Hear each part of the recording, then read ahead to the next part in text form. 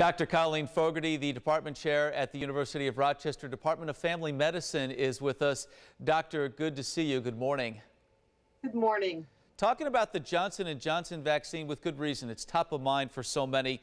And let's go stem to stern here. What was the whole deal behind the pause that has now since been lifted over the weekend?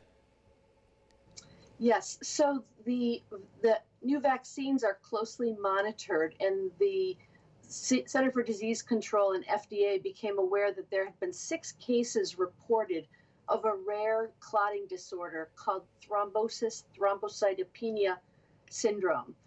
And these were in women ages 18 to 49 and were very, very rare complication, but out of an abundance of caution, they decided to pause administration of the vaccine to see what the safety concerns could be.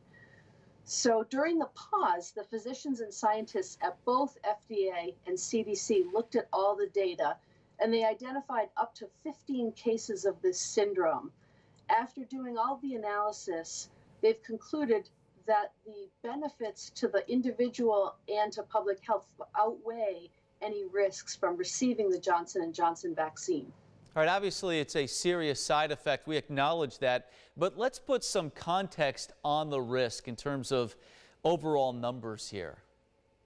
Sure. So the number of cases were between 6 and 15 cases of this severe condition out of 6.8 million doses administered.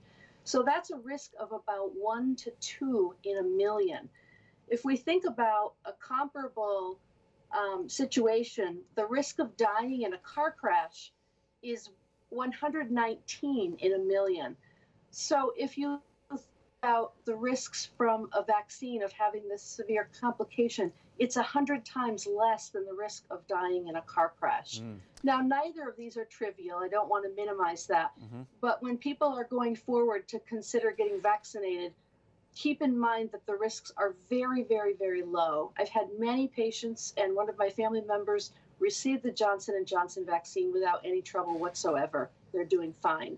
And the H word here is hesitancy. We know that there are people in our population that are hesitant. What is the recommendation right now, doctor? So the recommendation remains for anyone 18 and over to receive the next available COVID vaccine for them.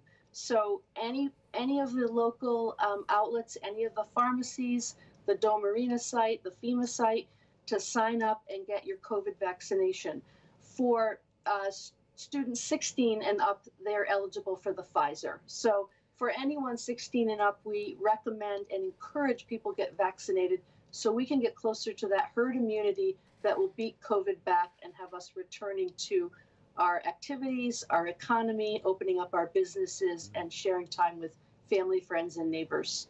All right, doctor, let's leave it there. Thank you so much. We will share a link online that has more on this subject as well. You'll find that and this posted at rochesterfirst.com.